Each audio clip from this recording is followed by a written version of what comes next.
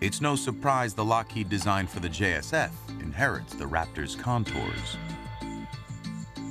Built around one common airframe, Lockheed's proposed fighter is modified for each service. Most visibly, the Navy model has a larger wing and tail for carrier landings.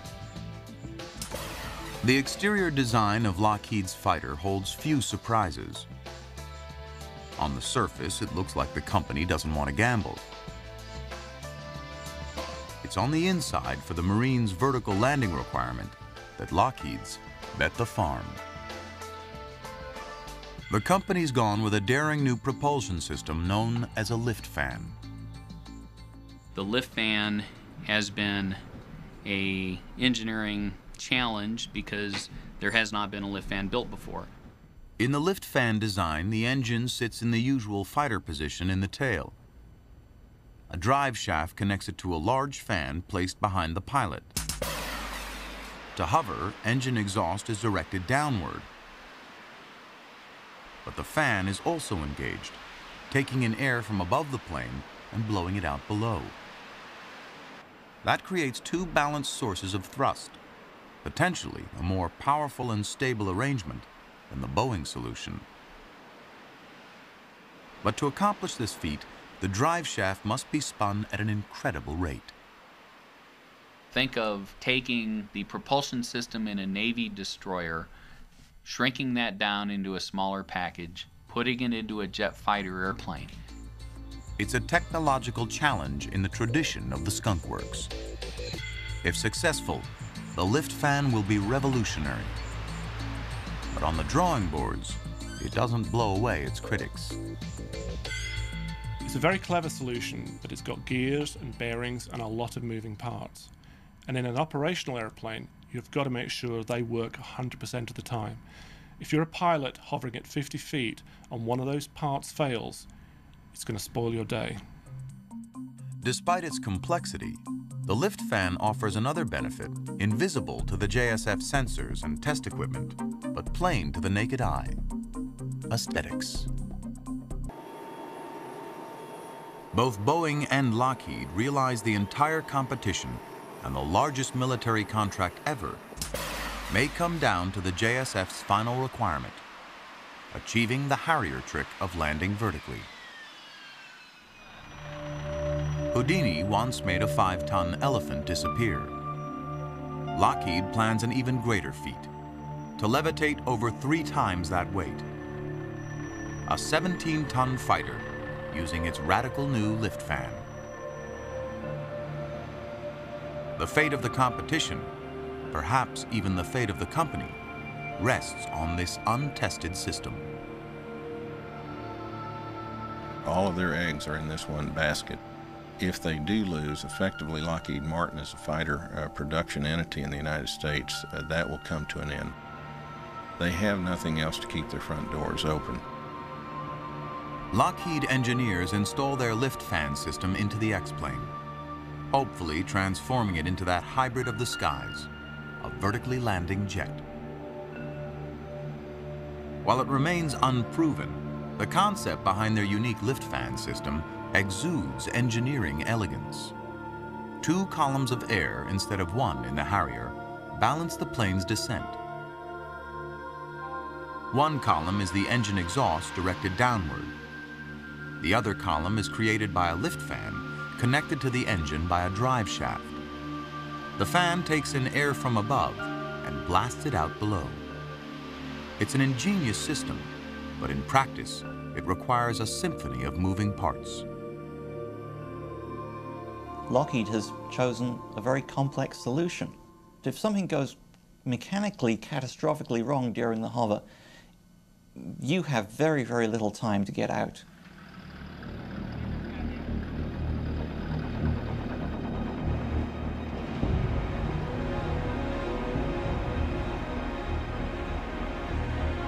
A former Royal Navy pilot with Harrier combat experience in the Falklands and Bosnia, Simon Hargraves will attempt the first hover in the Lockheed X-plane. He spent years in preparation. Still, there's no question, he's about to take a ride on the wild side. Nobody's ever tried to model a propulsion system that's quite as complex as this, quite as integrated as this. So there may be some areas there where the airplane doesn't respond exactly as I'm expecting. The vertical landing tests will start over a hover pit, 10 feet deep and covered by a steel grate. The hover pit is designed to minimize the chance the engine will suck in its own hot exhaust. Hot gas ingestion is a familiar danger to Harrier pilots. If the exhaust used to float the plane somehow enters the engine's air intake, the engine will start to choke. What happens when you ingest hot gas, your thrust decays. Your thrust decays, you lose lift, you start descending at a rapid rate and can lead to a catastrophic accident. Venting the hot gases out the side of the hover pit provides some protection.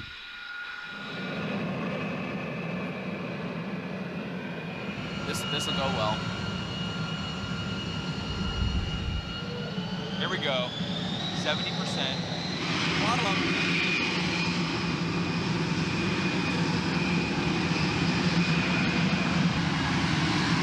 Nose up.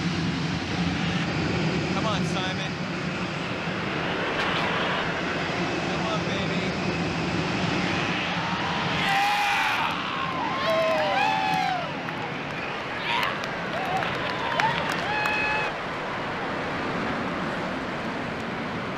Hargrave holds steady 20 feet in the air. At 35,000 pounds, it's the heaviest fighter ever to hover. Wow. The LiftFan performs without incident and produces 1,500 pounds more thrust than predicted.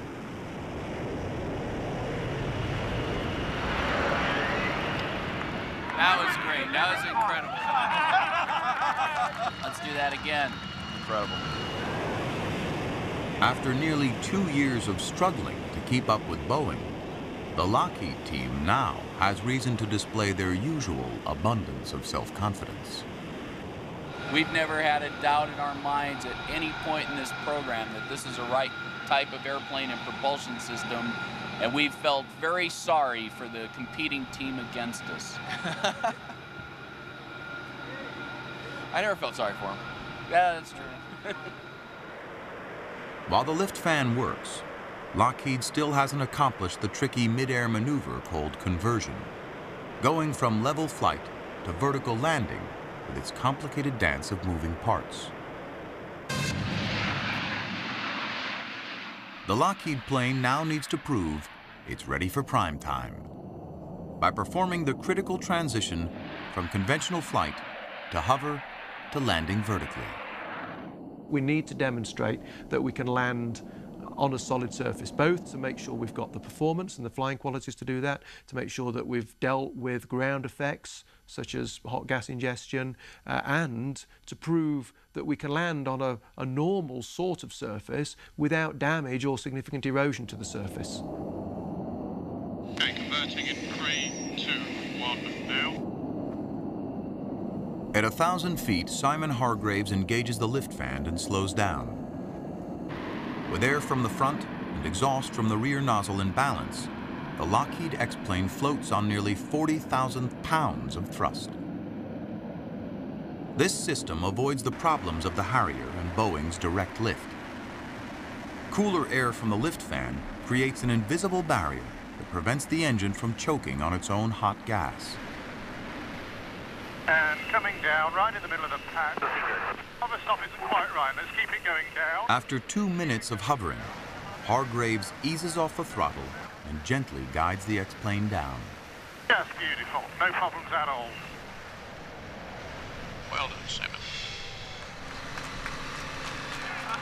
Oh, yeah. Good job. Simon, honor.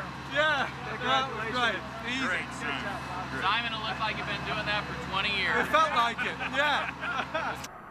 But just before it crosses the finish line, Lockheed plans a final dramatic display, a bid for the history books, and bait for the huge government contract. In a test flight Lockheed dubs Mission X, its fighter takes off in less than 500 feet, then goes supersonic and lands vertically.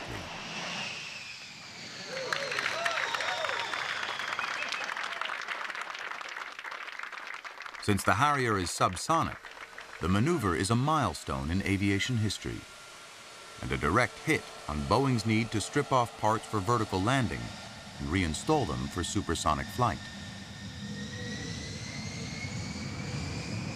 But the Lockheed team pushes its luck too far.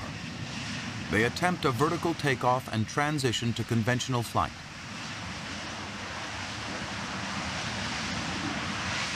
When the plane bobbles in the wind on liftoff, the mission is aborted.